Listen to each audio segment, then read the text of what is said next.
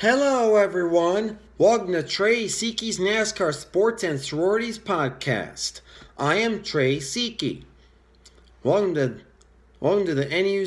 this week's NAU Sports for the week of November 28th of 2017.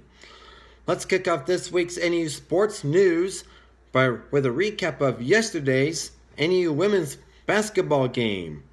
In front of a crowd of 793 at Tuba City High School, the NAU women's basketball team dazzled Monday night. 6 players scored in double-digit figures in a show-stopping 104-49 victory over Antelope Valley, as the Lumberjacks improved to 2-3 with their second consecutive win. Head coach Lori Payne said, in quotes, "It was an awesome atmosphere here tonight, and to have the team win like this. It's a very important piece towards putting this puzzle together. Antelope Valley is a very good team who has played some big teams close and even some conference opponents, and we did not underestimate them at all. That shows maturity by our young team, and that mentality was important."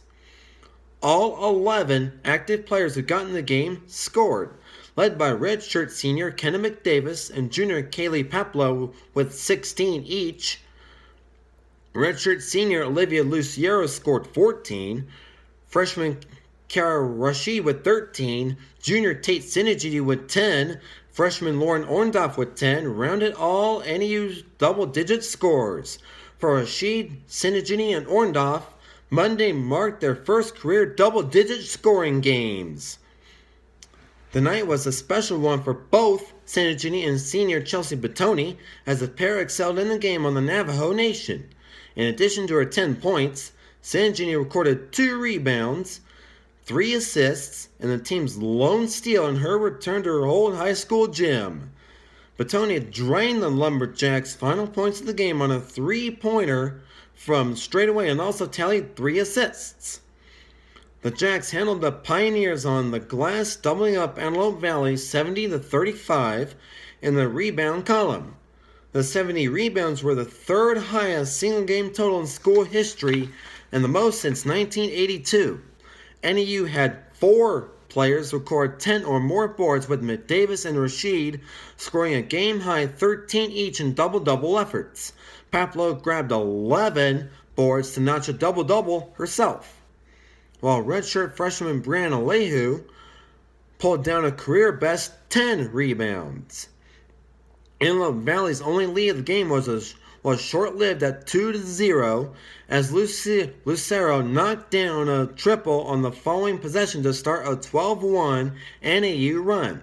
By the time the Pioneers connected on a field goal again, the Lumberjack lead was already up to 25-9 with 7.5 minutes remaining in the second quarter. NAU's 104 points on the second most in school history, trailing only the 109 points the Lumberjacks scored against this very same Antelope Valley team last year. The Lumberjacks shot 50% from the field overall, including 57.1% in the second half, while the Pioneers only converted on 22.1% of their attempts.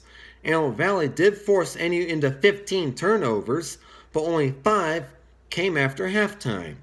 NAU's 46 points in the paint, 24 second chance points, and 42 bench points were all season bests. The Lumberjacks looked to even their season record when they traveled to Denver, Colorado, which is my mom's hometown, for a Sunday afternoon tilt at 1 p.m. before returning home to Flagstaff, Arizona for a start of a 3-game homestand. Now let's recap the last weekend's NAU football season finale. The Northern Arizona football team suffered a 41-10 defeat against the University of San Diego on a Saturday evening in the opening round of the 2017 NCAA FCS playoffs at the Walk-Up Skydome in Flagstaff. The loss ends their Lumberjacks season as they finish with a 7-5 record overall. San Diego advances to the second round of the NCAA FCS playoffs and will face number 2 seed North Dakota State on Saturday, December 2nd. NAU senior linebacker Byron Evans registered 17 tackles for the Lumberjacks defense, tied for the second highest single game total for the program since 2010. Jacks sophomore quarterback Case Cook has completed 22 of 41 pass attempts for 178 yards, along with one touchdown and an interception. The Lumberjacks played without the services of 4 starters due to injuries in Saturday's FCS playoff game, including All-Big Sky first-team wide receiver Elijah Marks, running back Joe Logan, strong safety Wes Sutton, and nickelback Josh Clark. San Diego dominated the line of scrimmage on both sides of the ball throughout the contest as it outgained Northern Arizona 439 to 238 for the whole game. The Toreros posted a total of 211 rushing yards while limiting NAU to only 60, including just 11 in the first half. The 238 yards of total offense marked the lowest total for the Lumberjacks since a 232-yard performance against Montana State on October 5th of 2013. Now let's recap the NAU men's basketball game out in Las Vegas.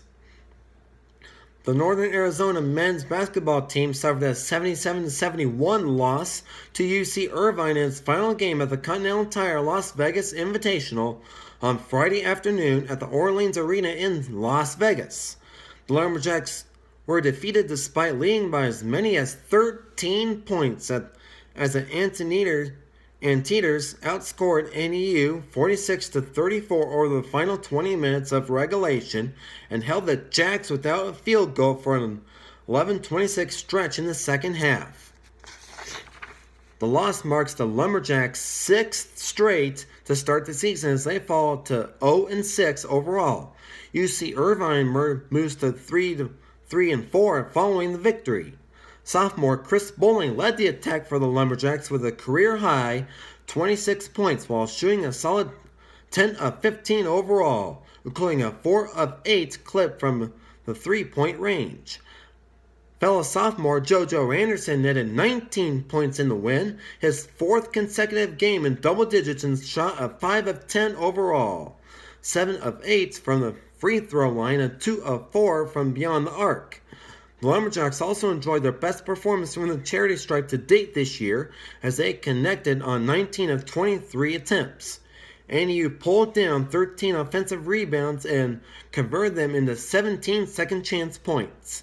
Isaiah Thomas led the Jacks on the board with a game-high 9 rebounds. NAU head coach Jack Murphy said, in quotes, "It was a quick turnaround. We didn't have a lot of time to prepare for them, and they didn't have a lot of time to prepare for us. That is a really good game we played today, and I thought we really took the fight to them in the first half, which is what we wanted to do," end quote. So outside the NAU women's basketball game coming up in Denver, the NAU women's swimming and diving team will be at the Lone Star State for the Texas Invitational for 3 days this week. It's starting tomorrow. And men's basketball will be at Santa Clara in 2 days on Thursday. So that will do it this week for this week's NAU Sports. I'm Trey Siki for Trey Siki's NASCAR Sports and Sororities podcast, saying adios, hasta luego, sayonara, ciao, au revoir, arrivederci, loa, gone, vlidizine, chu, salem, roaring, higon.